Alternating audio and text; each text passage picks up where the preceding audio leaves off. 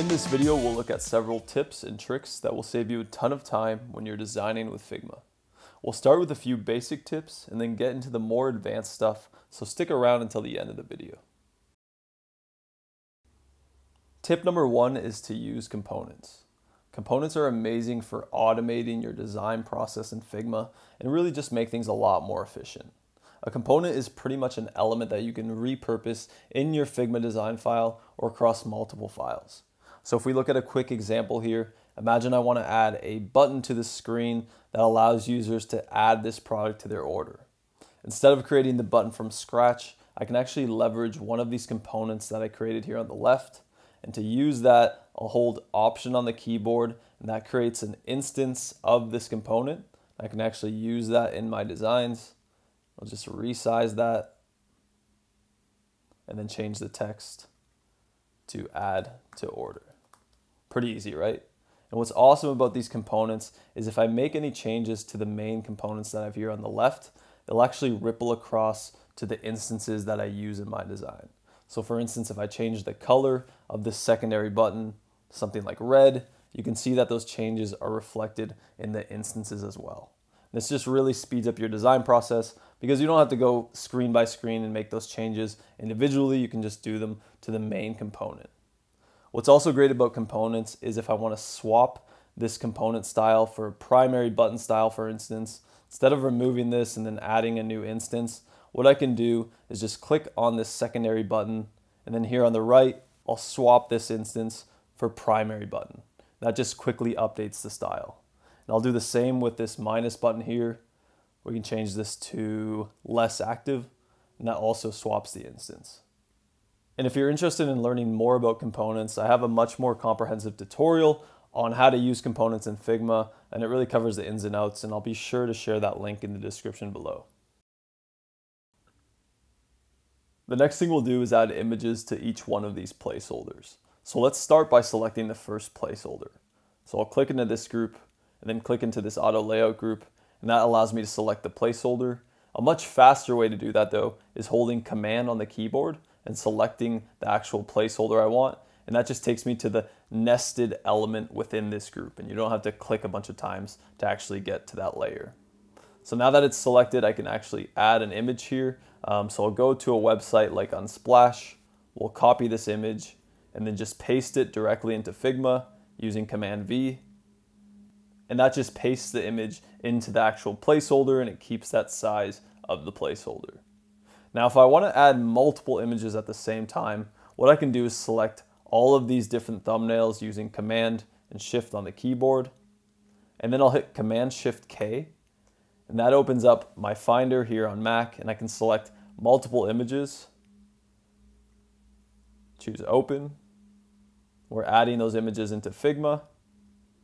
And now I can go one by one and just bulk add all of these images, which is a lot faster. The next tip is a quick way to copy styles within your Figma file. So let's imagine I want this text here to look like this text here that says espresso shot. So what I'll do is select this text, and then I'll hit Command Option C on the keyboard, and now I'll select this text here, and I'll hit Command Option V. Now as you can see, what I've done is copied this style and then pasted it on this text, and now they effectively look the same. Here's another very simple tip, which is how to use spell check within Figma. So Figma just recently added spell check, which is amazing, and it saves you a lot of pain with typos. And what you can do to use spell check is just click into a text box, and it will just underline the words that are spelt incorrectly in red, like any other software out there. And this is amazing because it just works within Figma. You don't have to add any plugins or anything. And you can update your spelling, and everything will be spelt correctly. The next tip I have for you is to use Smart Animate to create beautiful transitions within Figma in your prototypes. So let's imagine I want to create a new screen here where I go from this screen to this new screen, and essentially this image goes full bleed and then it moves to the top of the screen, and then I have some new text that comes in. Now if I quickly connect these two screens with prototype mode here in the top right. I'll select this about, and then I'll drag this node to connect the screens. Then I can preview that.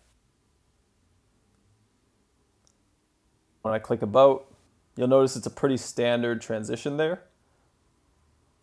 But if I select this link here, and then here in the interaction details, I go from instant to smart animate. Then I go back to our prototype, and I click on about. You'll notice that that image kind of seamlessly grows. There's a nice animation there. I really didn't have to do anything. All I had to do is use that same image, and it kind of changes in size and animates nicely. And I'll actually have this text fade in as well. So to do that, I'll copy this text, paste it on the original screen, and then we'll knock out the opacity to 0. And we'll go back to the prototype, click on play. You'll notice that that text now fades in.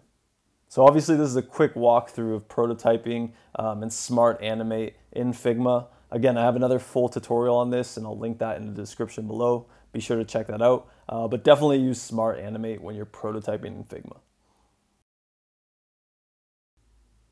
The next tip is to use auto layout. Now, auto layout is an awesome feature that allows you to create objects that respond dynamically to different types of content. So let's look at a very basic example of auto layout. Imagine I want to add a button to the bottom of this screen. So what I'll do is make the frame a little bit larger, just expand that, and then we'll create a button here with auto layout. So we'll start with the text, learn more, and we'll change that to bold. Then we'll add an icon to this button. So I'll just create an instance of this plus sign, and have that to the right of learn more. And now with both of these elements selected, I'll hit Shift A on the keyboard. What that does is create an auto layout frame. So you can see that on the left here in the layers has the auto layout symbol.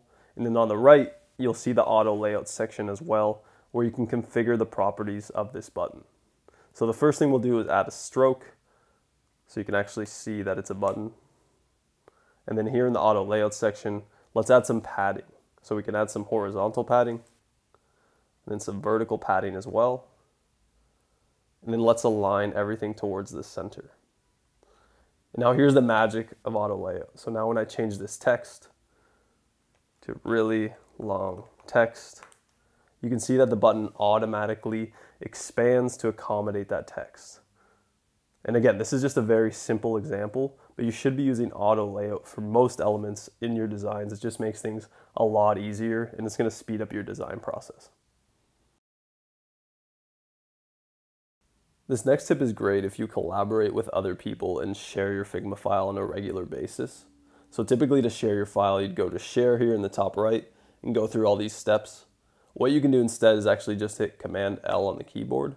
And what that does is actually copies a link to the file to your clipboard, and then you can share that via email or Slack, and that will just open up your Figma file. What I also do is select a specific frame, and then I'll hit Command L with that frame selected. And what this does is actually takes whoever's opening that link to that specific frame. And I use this all the time if I'm working with another designer or teammate and we're referencing a design. I'll actually just share the link to that specific frame so they don't have to dig through the Figma file and look for the screen that I'm referencing. So this next tip might be my favorite and something that I use all the time. So let's imagine I want to export this design so I can use in a Google Slides or Slack and share with a teammate. Typically to have to click on the frame and then export and do all that. Instead, I can actually just select the frame and then hit Command-Shift-C on the keyboard, and then that copies that design to a PNG.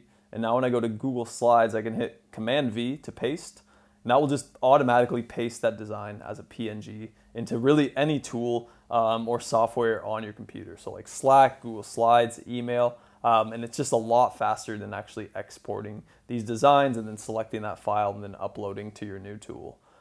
This also works within Figma, so if I just want to copy this design as a PNG and then paste it here in Figma as well, I can do that, and that kind of rasterizes all the layers. And I don't need to worry about this changing. It's just a PNG that I can use anywhere in the file. Thanks for watching this video on Figma tips and tricks. Remember to like, subscribe, or leave a comment below, and then also check out butteracademy.com if you want to learn more about our full UX design course. The course covers the UX design process with tutorials and videos just like this one.